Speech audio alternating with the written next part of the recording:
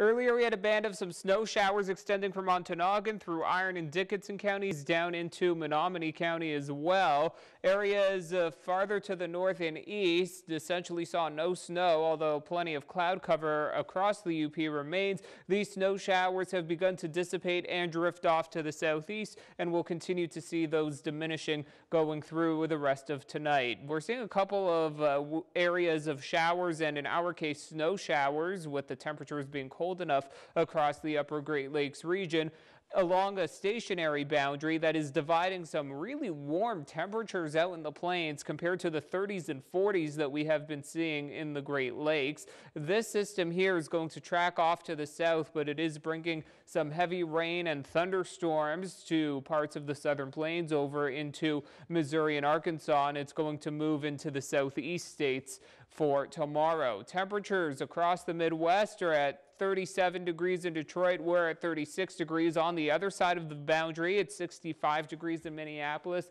and 79 in Omaha. But this warmer air is going to stay off to our west, and we don't really see any of that moving into our forecast for the next week. And we have prolonged dry weather that is beginning tomorrow, slightly milder temperatures on Friday. By that I mean we'll have highs in the middle to upper 40s, not the same type of warmth that they're seeing out in the plains, and breaks of sunshine are expected over the weekend. For tonight, any leftover snow showers will ease off. They'll drift to the southeast, move out of our area, although we will continue to have plenty of cloud cover tonight and into the day tomorrow.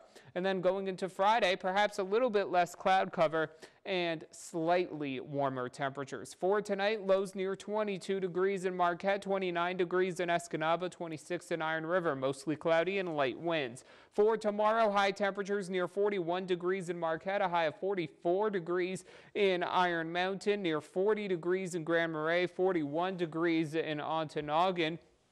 Mostly cloudy and a light breeze out of the east around 10 miles per hour. Tonight, lows in the 20s.